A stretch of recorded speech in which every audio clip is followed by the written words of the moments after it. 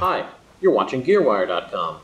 I'm Owen O'Malley, and this is going to be a short demo on how to use Reason 5 as a mastering suite for audio that you've exported from other DAWs. Now, Propellerhead's Rewire sort of applet or support application lets you stream audio from Reason or Record into another Rewire capable program, but you can't stream audio back into Reason or Record. This is what keeps you from using the Reason devices as third-party plugs when you've got a session in a different DAW like Logic or Pro Tools or Cubase or something. However, because Reason 5 comes with sampling capabilities, you can export a song in Logic as a wave and then load it into one of the sample playback devices in Reason and make use of Reason's really good mastering class devices.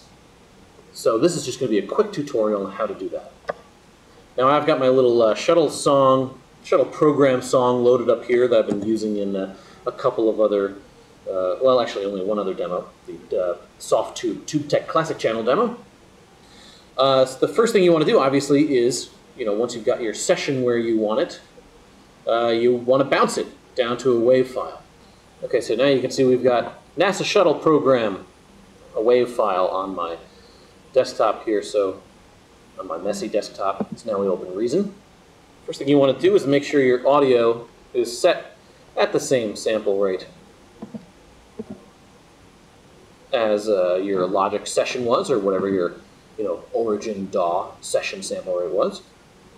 And now we don't need to create a mixer or anything. All we need to do is create the MClass Mastering Suite Combi. And the device we're going to use for our sample playback is the redrum, or red drum, whatever you want to call it. And we don't want to use Kong, and I'll show you why. Let's just create an instance of Kong here. Here's the reason right here. This little decay control. Even at max decay rate, if you're playing a sample that's as long as a song, and this song is only about just under 2 minutes long, the decay is still noticeable. It's never infinite. So as you play back a 2-minute long song, you will notice the volume start to gradually taper off, so that by the 1 minute mark, you're at about half the volume as your initial song was. So you don't want to use Kong. Now we're just going to load our sample into the first playback slot on Redrum right here. It's on the desktop. Open the NASA Shuttle Program song. There you go. So you can see it's loaded into the first Redrum playback slot. You want to make sure your pitch is set at 0, unless you want to do silly things with the song. Bring your velocity to 0 also. Basically just want to zero out all of these, except for your drum length. You want to crank that. And level you can crank also. Now let's just make sure that Redrum is routed into our mastering combi, and it is. Now we'll hit the trigger for playback. 1, 2, 3, 4.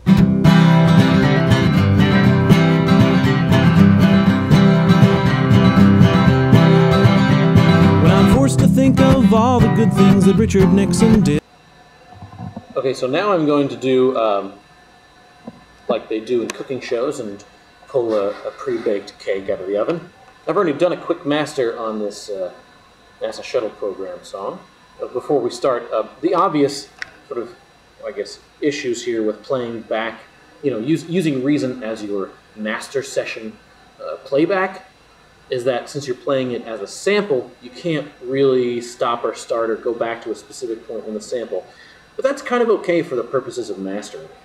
Mastering, especially with shorter sort of pop songs, you want to listen to the whole thing sort of in its entirety. That may be me speaking more to a specific philosophy of mastering than me being an apologist for using Reason as a mastering suite. Regardless, the mastering tools in Reason are pretty awesome. So let's just hear what I've got here. 1, 2, 3, 4.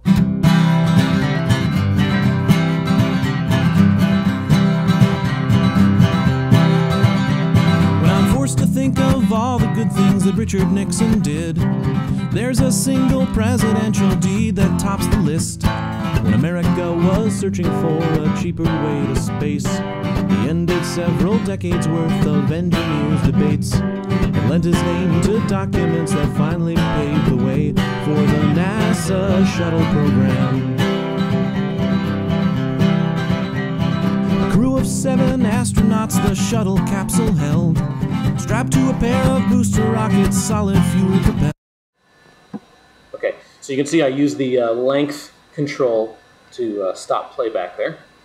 One thing that I sort of did inadvertently when setting up this master was I forgot to level out the tone control on the playback here on redrum. So I'm sort of taking a bit of high end off of it and then replacing the high end with the MClass equalizer. But I kind of like the sound that that came out of it. It's you know, it's sort of one of those little accidental magical moments. Not to talk it up too much because it's really just a mistake that I just kind of like the way the mistake sounds. But it's kind of like engineers like Mutt Lange used to get a cool airy sound out of vocals by running the Dolby noise reduction EQ boost without then running the decode. If you know what I'm talking about. If you don't know what I'm talking about, I'll link to it in the accompanying video copy.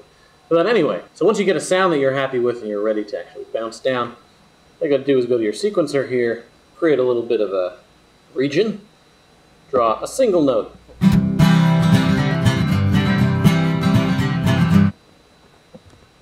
Where your NASA shuttle song is.